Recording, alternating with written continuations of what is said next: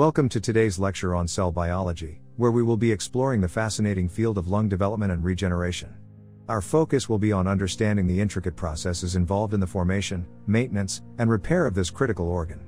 The lungs play a crucial role in respiration, allowing oxygen to enter the bloodstream and removing carbon dioxide. Understanding the cellular and molecular mechanisms underlying lung development and regeneration is essential for advancing our knowledge of respiratory diseases and potentially developing novel therapeutic interventions.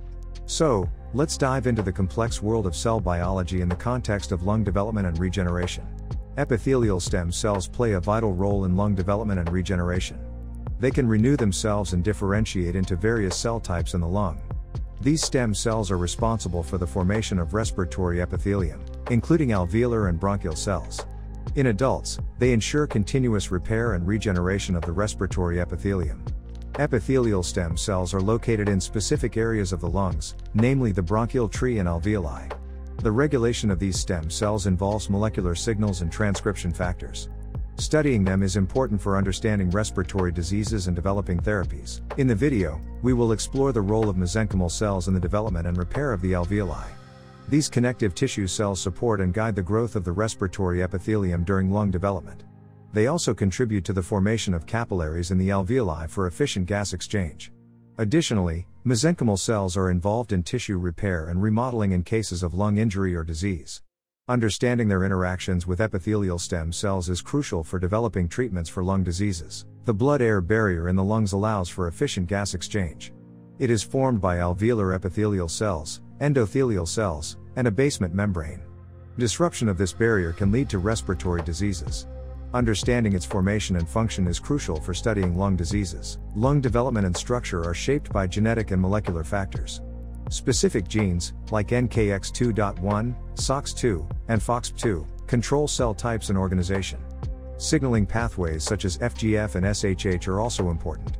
Understanding these processes helps address lung malformations and respiratory disease treatment. Pulmonary hypertension, high blood pressure in the lung arteries, causes lung structure changes. Alveoli, responsible for gas exchange, become scarred and dilated, reducing surface area. Understanding these changes is important for developing treatments and preventing lung damage. In the section on alveolar regeneration and therapeutic interventions, we explore the promising research in replenishing damaged alveolar tissue. Stem cells, growth factors, and gene therapy techniques are being studied to promote repair. These advancements could greatly benefit patients with chronic lung diseases. In the section on the role of mechanical forces in lung development and alveolarization, we learn that stretching and tension are critical for these processes. Fetal breathing movements and ventilation generate these forces, influencing cell behavior, differentiation, and tissue organization, ultimately contributing to healthy lung development and function. In the video on lung development and alveolar structure, we explore the communication between epithelial and endothelial cells in the lung. Through signaling molecules, these cells work together to develop and maintain the blood-air barrier and facilitate gas exchange. Disruptions in this communication can lead to lung diseases. During late fetal development, the lungs undergo critical maturation, involving the production of surfactants that reduce alveolar surface tension. In preterm births, incomplete lung maturation can lead to respiratory distress syndrome, RDS. Understanding these processes is crucial for improving care for preterm infants. Animal models have played a crucial role in advancing our understanding of lung development and providing insights into human lung biology. By studying lung development in animals, researchers can gain valuable insights into the conserved cellular and molecular processes that underlie lung morphogenesis. Comparative biology approaches, which involve comparing the lungs of different species, further enhance our understanding of lung development. By studying different lung architectures and developmental strategies across species, researchers can identify key regulatory genes and evolutionary adaptations that have shaped and optimized lung function throughout evolution.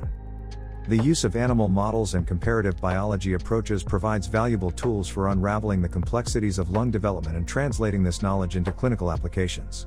In addition to epithelial stem cells, alveolar stem cells have emerged as critical players in lung homeostasis and repair. Alveolar stem cells reside within the alveoli and have the capacity to self-renew and differentiate into alveolar epithelial cells. These stem cells play a vital role in maintaining the integrity and function of the alveoli, replenishing damaged cells, and facilitating tissue repair.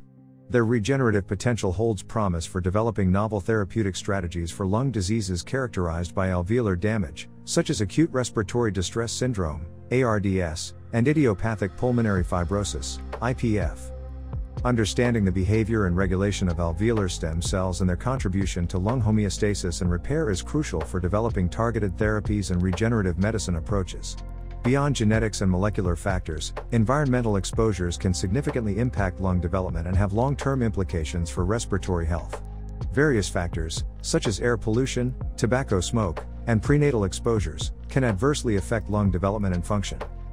Air pollution, including particulate matter and atmospheric pollutants, has been associated with impaired lung development and increased risk of respiratory diseases.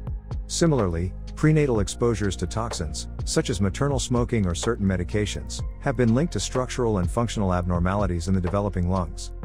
Understanding the mechanisms by which environmental factors affect lung development and their long-term implications is critical for implementing public health measures to mitigate exposure risks and prevent respiratory diseases.